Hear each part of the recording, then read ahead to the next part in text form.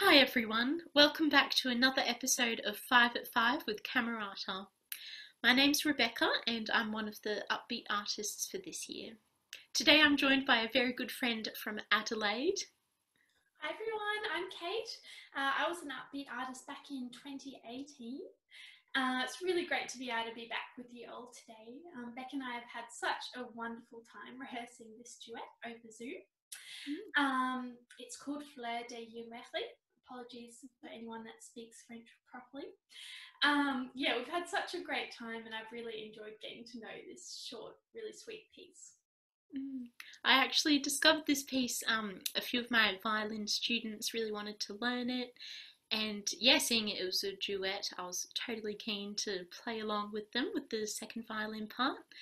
So it's been so nice playing it with Kate today, especially because it reminds me of sitting at a cafe in France or somewhere European, enjoying the ambience and the people passing by, which we actually got to do on a tour last year. So yeah, it's been really nice just having those memories through music.